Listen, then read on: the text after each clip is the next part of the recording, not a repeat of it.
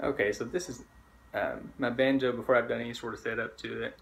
I'm gonna make a series of videos playing the same song each time, and each video I'll make one adjustment to it. So this is for our bass line before we have any sort of setup done.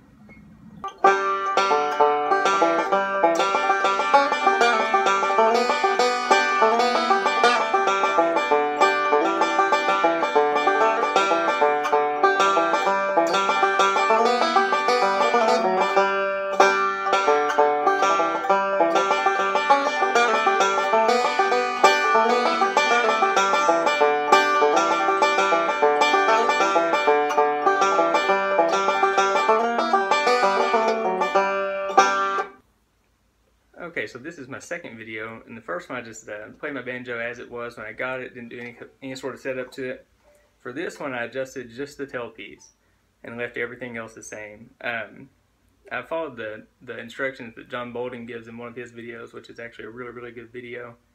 So the first thing I did is I removed the screw that anchors the tailpiece. It's a Presto tailpiece.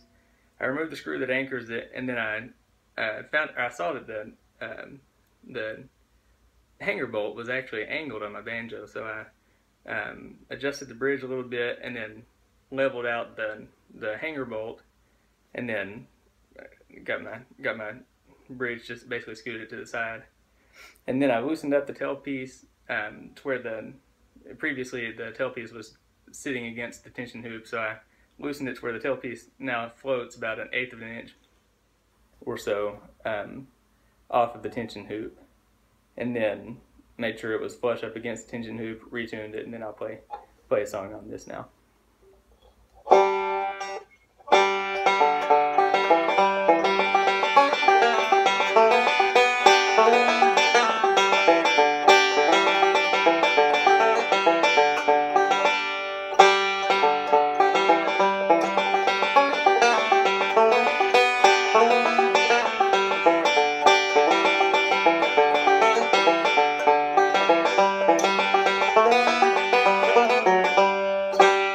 Okay, so this is my third video.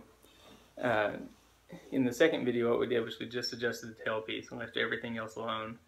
For the third video I tap tuned the head from whatever it was before to an F sharp.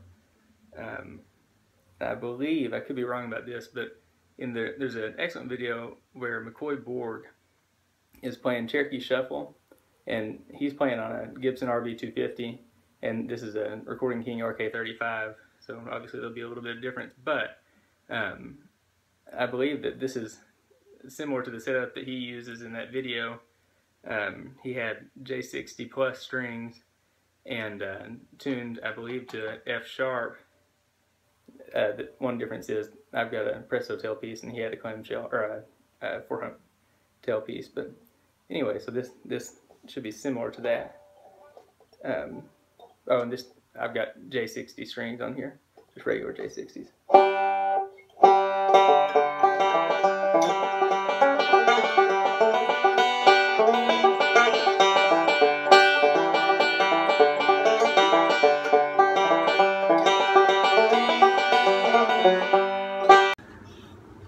This is the fourth video in my series of making adjustments. In the second video, I adjusted the tailpiece. In the third video, I tuned the head to an F sharp.